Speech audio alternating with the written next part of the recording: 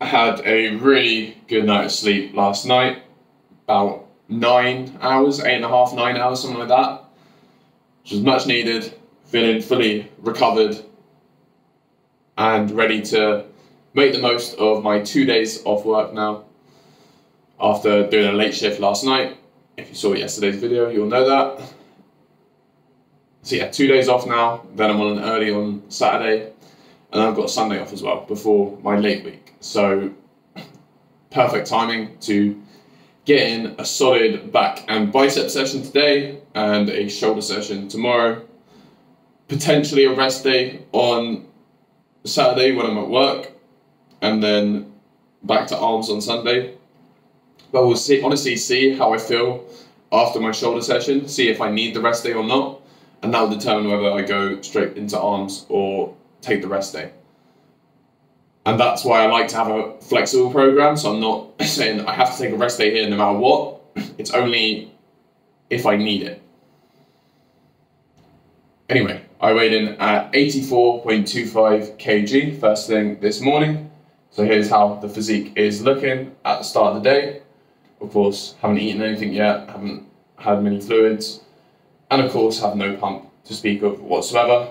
But hopefully that'll be changing later with the back and biceps, because yeah, I love a good lat and bicep pump. I think it definitely makes the physique look better. I mean, I think all pumps that I can get make my physique look better, because the beautiful thing about the pump is obviously the muscles that you hit are going to get the most pump, but even when my chest has got a pump, my lats are also still going to have a little bit of a pump, just because of the role they play in stabilizing.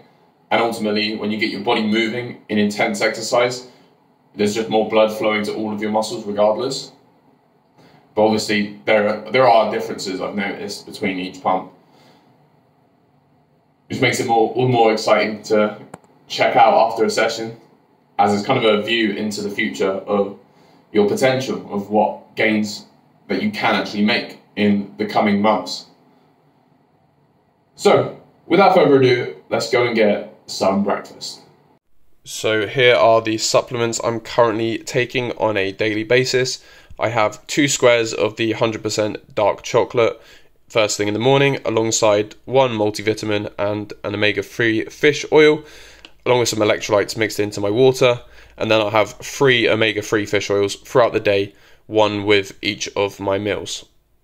So for my first meal of the day, I've got some scrambled eggs with avocado.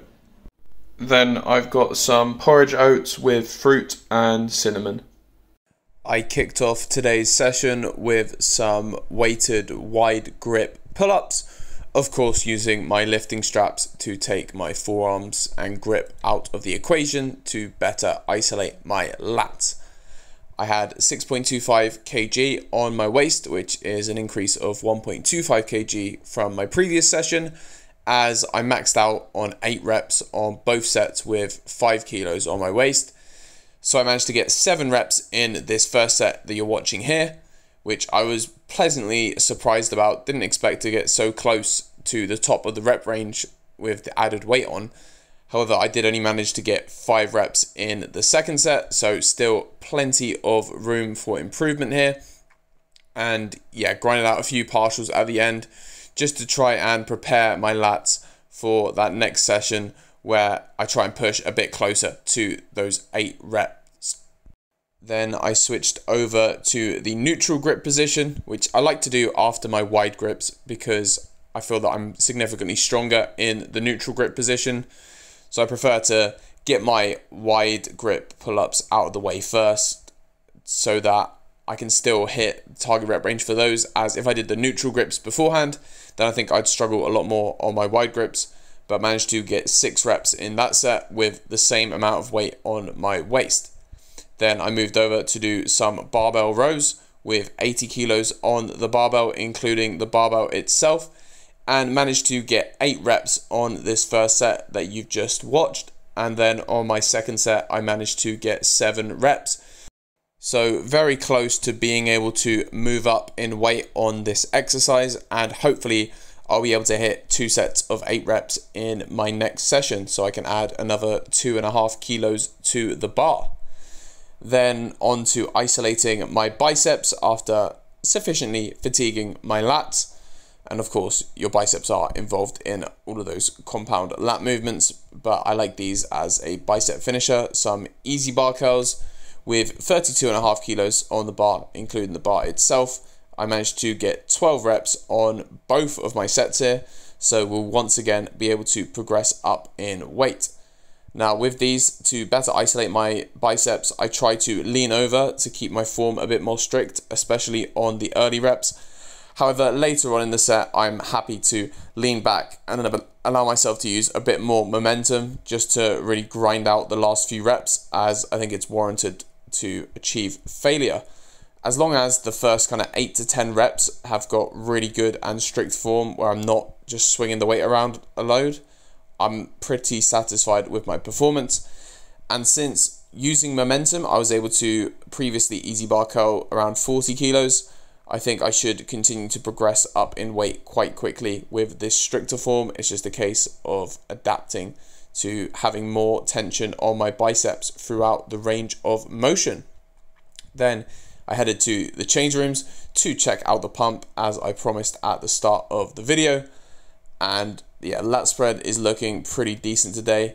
Unable to touch my shoulders with the bicep pump, which is a great sign of a successful back and bicep session. It felt good to kind of bounce back after yesterday's pretty lackluster chest and tricep session, but more progress made in the back and bicep department, which for me is more important, as I think my back and biceps are a bit more lacking than my chest. You can pause the video here if you want to check out my sets, reps and weights lifted throughout the session if you're interested in that. Then on my way home from the gym, I got myself a grenade protein bar and some dark chocolate.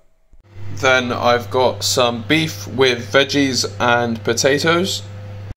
Then I've got some chicken breast with veggies and a sweet potato. And that concludes a pretty successful day of this lean bulk. I'll put my calories and macros on screen for you. Right around 3,300 calories consumed, which is much better than yesterday and the best day I've had in a while in terms of eating. Accompanying that was a solid back and bicep session. So overall, very happy with how today went. I'm recording this a bit late in the evening as I almost forgot to edit the video and record the outro, but doing it now nonetheless, and it will be, of course, uploaded on time. I do post my videos the day after I film them, so I do have a little bit of leeway, and I have in the past recorded these outros in the morning after.